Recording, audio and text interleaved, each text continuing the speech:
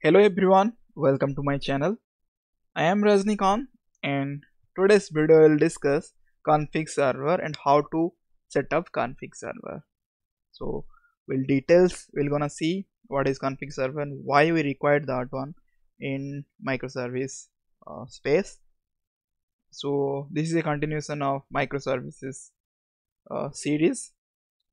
Okay, so before proceeding to this topic, if you have not subscribed my channel yet, please do subscribe it immediately and hit the bell icon to get all the notifications from my side, right?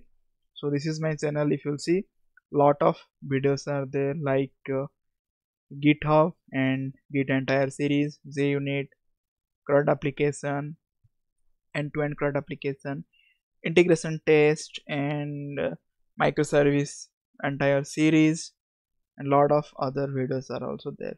If you are really interested, you can explore those videos as well. Okay, so let's jump into today's topic. So let me show you this slide. So already we are in this one. So we have covered monolithic app and its disadvantages, introduction to microservice and advantages, challenges with microservices, Spring Cloud intro also we have covered, a separate videos are there, and setting up base microservices also we have done, and reading config from config server. No, this is not yet done. Config server setup. So today we're gonna discuss config server setup. Okay. So why exactly we need a config server? Okay. So in microservices space, if you see here, for example, I do have three microservices are there, M1, M2 and M3. For each microservices, we do have environment specific property file will be there, right? application-dev.properties, application-qa.properties, application-stage and uat prod, those kind of properties will be there. Okay, so in those properties file, application specific different properties will be there. Okay, so in microservices 1 it will be there, and microservices 2 also environment specific properties file will be there, and microservices 3 also those properties will be there. Okay, so if you want to change something, we need to go to these microservices and we need to change those properties, right? So this is very tedious, right? In different microservices, those properties we need to do setup, right? So this is very tedious. Go to this microservices change, and we need to multiple microservices, means each microservices we need to go and change their those values, right? So instead of that one, just imagine some central place will be there where all those properties we can place, right? Suppose one place is there where we can place microservices M1's all environment specific properties, M2's all environment specific property, and M3's all environment specific properties. Then it will be very easy to maintain. If you want to check all those properties at a one place, we can see all those properties. We should not go to M1 microservice M1 or microservice 2 or microservice 3 to verify or check or to modify. We should not go to those microservices. Instead, if you can place all those properties in a central place, at a one place we can check all those details, or if you want to change, we can change in that particular space, right? This is very easy and handy. Okay, that's why to manage the configurations file of different microservices, we can go for config server. It's a Spring Cloud project, and which will provide this feature. Okay, so with the config server, you have a central place to manage external properties for applications across all environment. So all environment specific properties we can place in a central place. Okay, so basically a config server allows you to externally store variables your application will need to run in all environments regardless of life cycle and update them in one centralized place. Okay, so we can store all environment specific properties of different microservices in a centralized place, and we can update them in a centralized place. Okay, so in today's lecture we'll see how to set up a config server. Then in next video we'll see how to fetch the values from config server. Okay, so stepwise we'll see. First, what we need to do, we need to create a Spring Boot application. So how we'll create a Spring Boot application? Either Spring Initializer,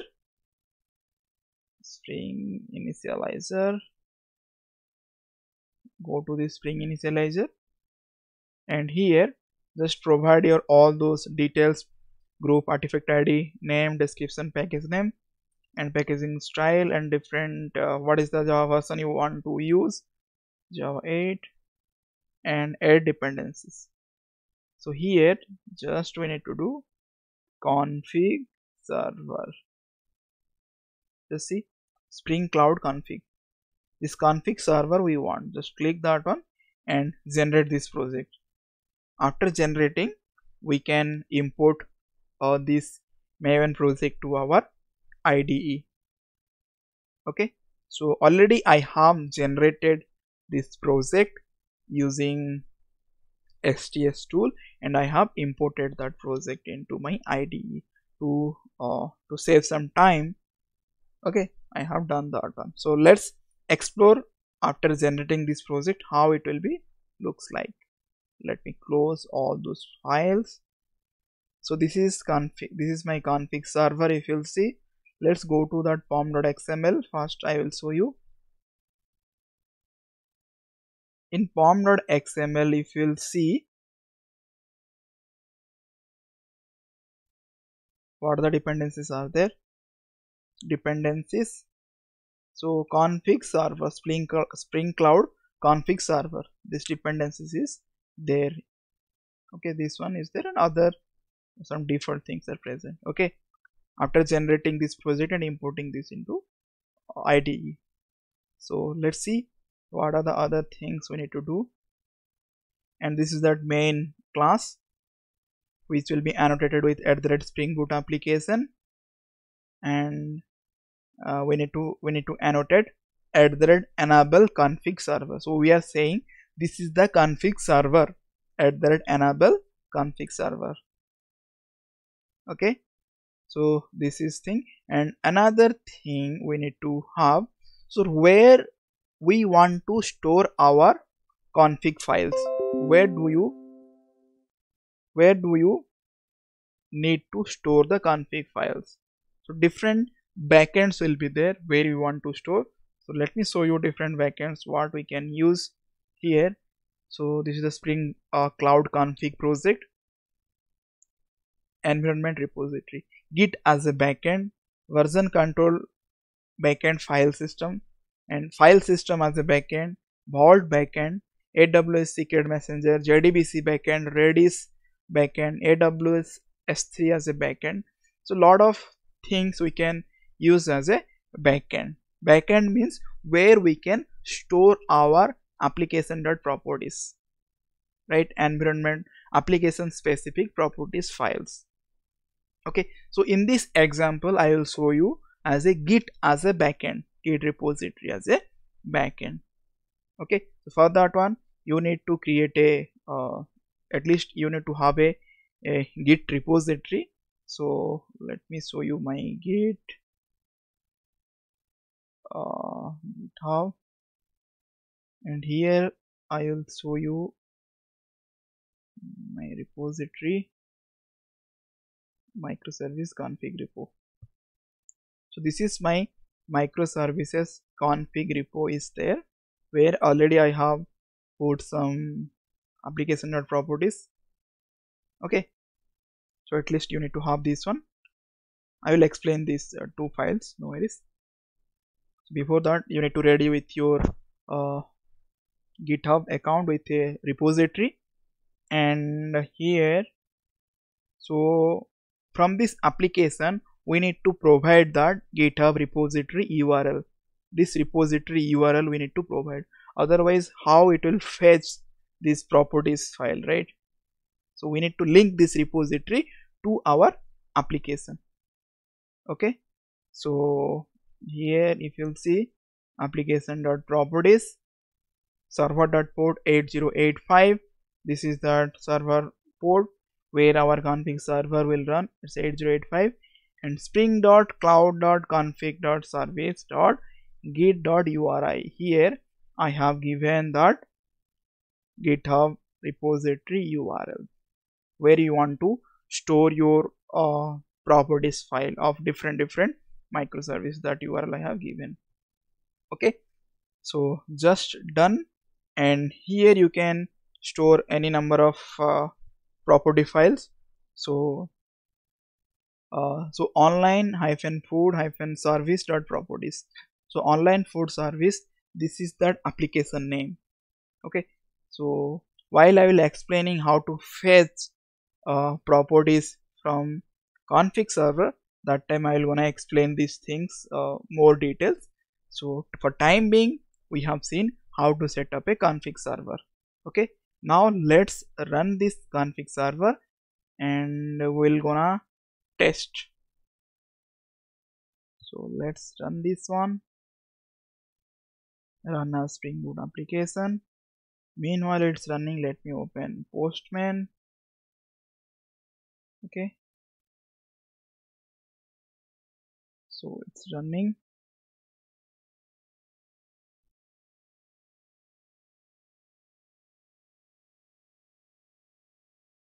Okay, application got started 8085.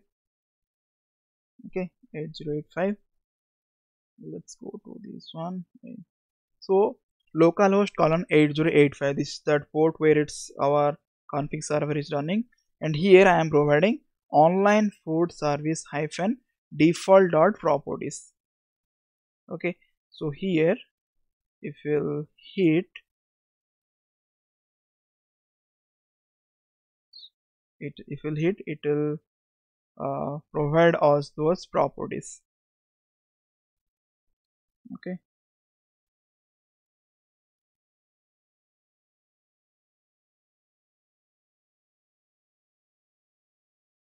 okay, if you'll see here it's providing us those properties present inside online food service default dot properties. Okay, so if you want to see, let's go to this repository. This is spring.data source. I'm using data source URL, data source username, password, and SQL. DDL auto. Let's see whether these properties are present or not. Food online food service dot properties. Okay, let's see. Simple URL, it's present. Spring data source, these are present. It's coming from this properties, this repository, right? There are multiple ways we can hit this URL. Okay, sorry.